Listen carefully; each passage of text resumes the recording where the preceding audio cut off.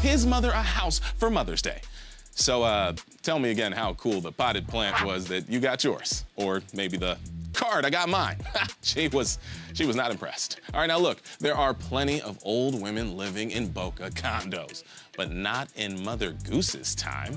The old woman in her nursery rhyme lived in a shoe. In a shoe, everyone. That's the correct answer. There it is. And if you got that wrong, you might want to give living in denial a shot. All right. Oh, well, okay.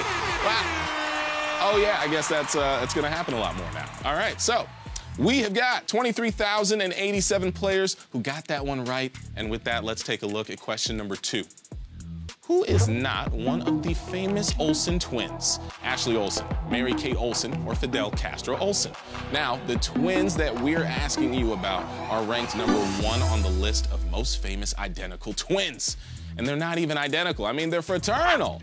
Look, it's not a huge list anyway. My evil twin DJ and I are ranked 6th. So, you know, pretty exclusive.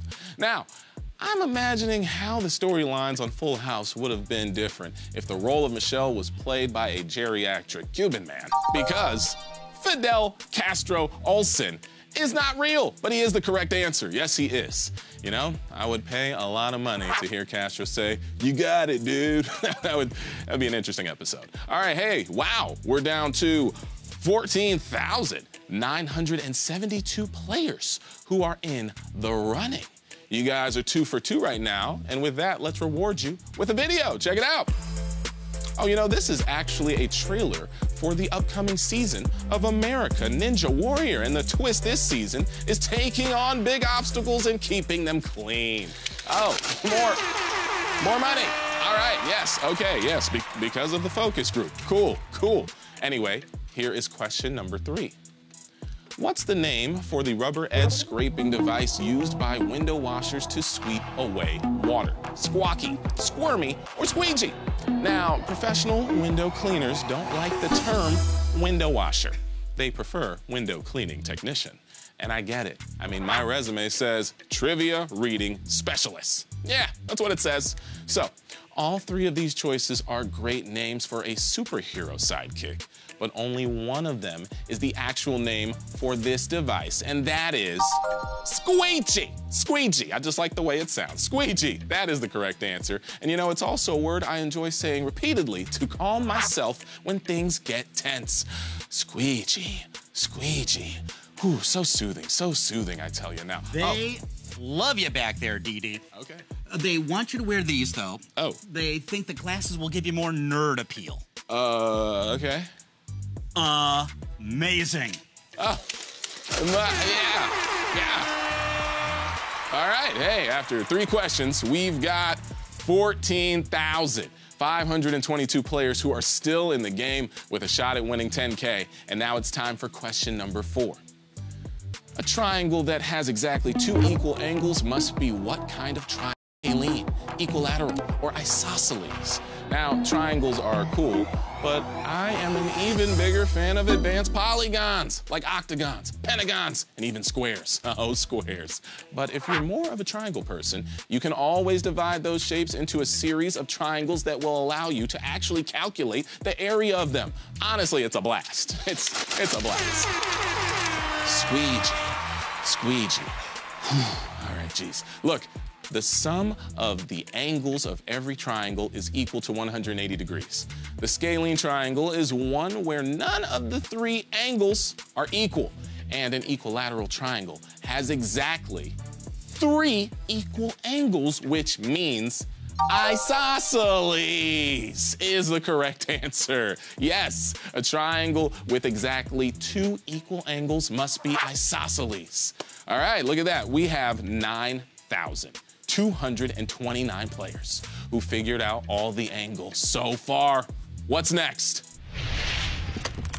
Border stuff. All right, here we go. It's question number 5. Which country shares a land border with another country? Iceland, Ireland, or Greenland?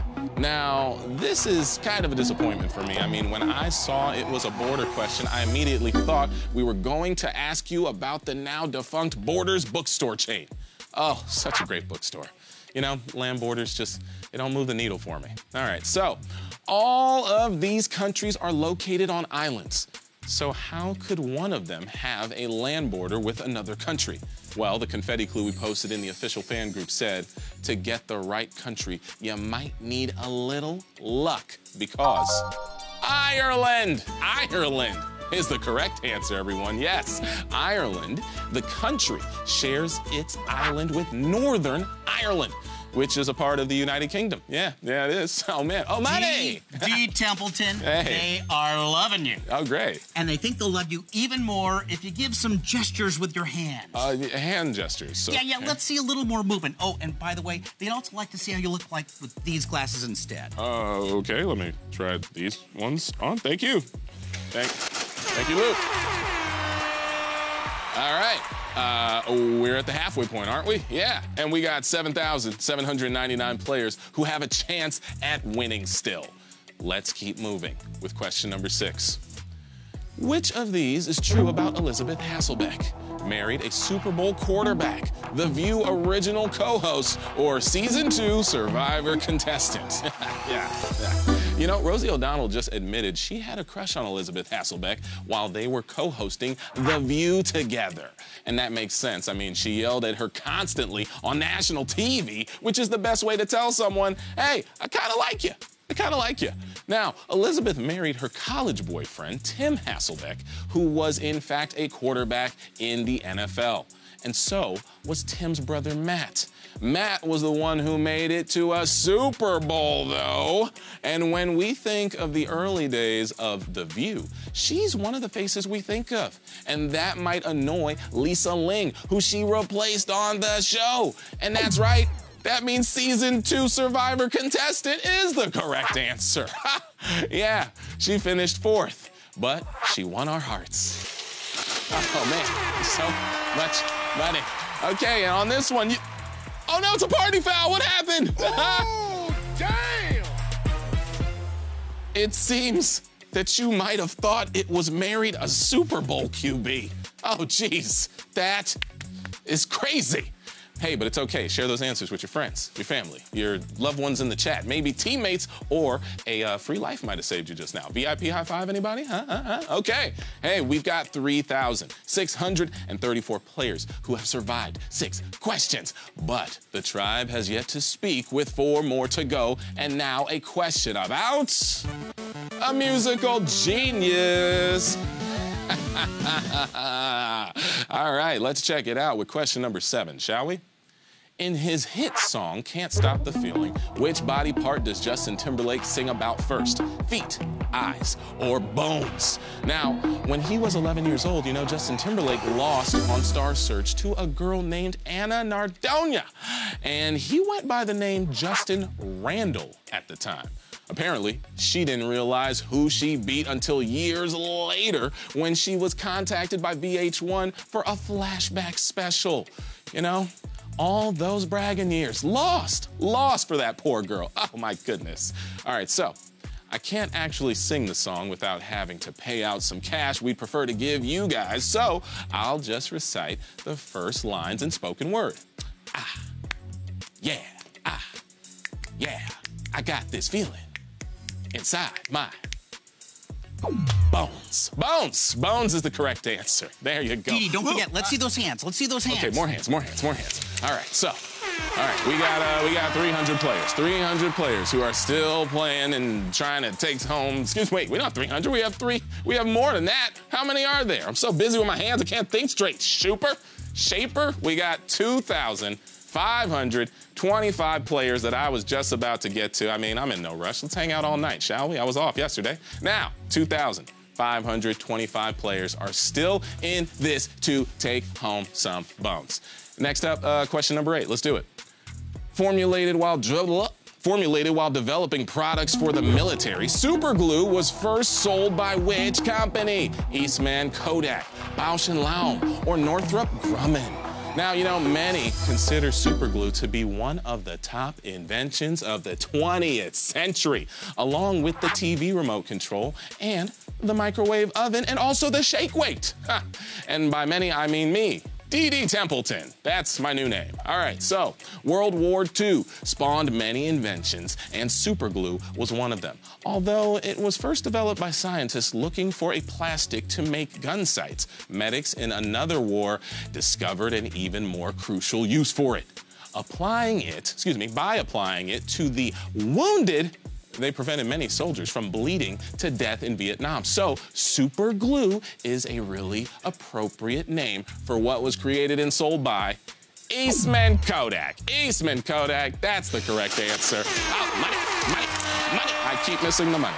Hey, and now we've got 1,601 players who are still in it with just 2 questions left, which is great because my arms are getting tired, I tell you. So tired. I got it. Oh, that's luck right there. All right, let's keep it going with question number 9. Which of these is true about the first lefty golfer to win the Masters tournament? 3-time Masters winner, never won the PGA Championship, or born in Vancouver, Canada. Now, you know, congrats to Tiger Woods, who broke the long drought to win this year's Masters. Also, I used to think the Masters was kind of lame. I mean, who wants a green jacket, you know? But then I found out that they also get like a couple $1 million, and it seemed a lot less lame after that. So, lefty golf legend Phil Mickelson has won 3 Masters championships, but he has won the PGA Championship too, and he wasn't born in Canada. So if he's who you were thinking about, ooh, I'm sorry, it's not right. Now, Mike Weir was the first left-handed golfer to win the Masters, and he has never won the PGA Championship, which is the correct answer. Oh my goodness. Hey, wow, we're down to 794 players who have gone 9 for 9 without missing a single one. It all comes down to this. Here we go. You're doing great, D.D. Everyone agrees that dogs would make you even more relatable. So here you go. But I kind of own a dog already. Can't I just tell them that? People are visual. They need to see it. And keep going with the hands. They're really loving that. Okay. How am I supposed to go with the hands, though, by holding the dog, you know? Just make it work. Come on, all the great ones do. Oh, okay, all right. So much money is on the floor right now. All right, I hope you're ready, because it's time for your final question.